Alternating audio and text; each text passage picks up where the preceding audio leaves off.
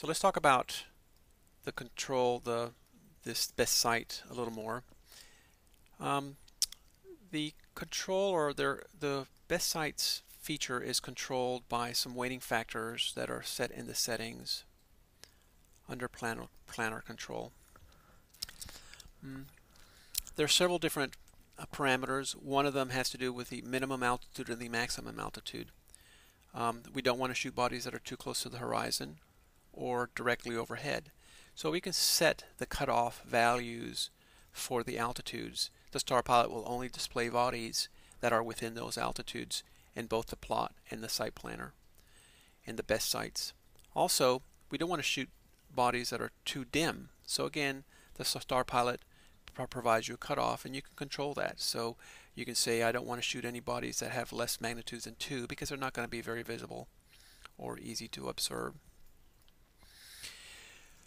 There's also some factors that control the goodness, or what StarPilot considers to be the goodness of the site. So basically, what we have here are some grid weights. We have some weights that are used for computing the goodness of the site. The grid weight has to do with how close a particular body is to a grid of 120 degrees. So we want our bodies to be approximately 120 degrees apart so that we get good crossing on our LOPs when we're computing fixes. So the grid weight controls how close or how important it is for a body to be on the grid. So the higher the value, the harder StarPilot tries to compute best sites that are with bodies that are 120 degrees. Magnitude controls the brightness. We want our bodies to be approximately the same brightness. If you're shooting a really bright star and a really dim star, well, that makes it a little more difficult. And so there's a weighting factor that controls the brightness, or how even brightness the star should be in the site planner.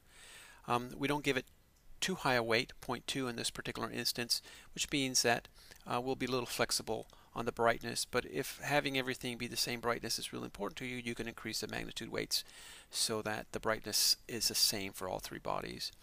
And finally, the altitude. We want the altitudes to be approximately the same. That keeps us from having to make large adjustments to our sextant when we move from body to body. The default values give this very little weight, but again, you can control those values. The sum of all the weights should be 1, with larger values having more weight than smaller values. The step and the slop have to do with actually computing the grids. The slop is what the maximum amount of deviation from a grid is permitted when doing the stars. In this case, is 16 degrees. And the step is how fine, when computing the plot, how fine step we want to use when trying to construct our grids. Smaller steps will give you more precise, or give you better computations on the actual plot itself, but take a lot longer. Larger steps, again, are much faster, and so 8 is a good compromise. So you shouldn't have to, in normal operation, change the values of the step and the slop. Anyway, so that's pretty much it. Those are our star finding and our site planning features of the StarPilot. I hope you've enjoyed this tutorial, and stay tuned for future tutorials. This is Lewis, wishing you all happy navigation, and until next time, take care.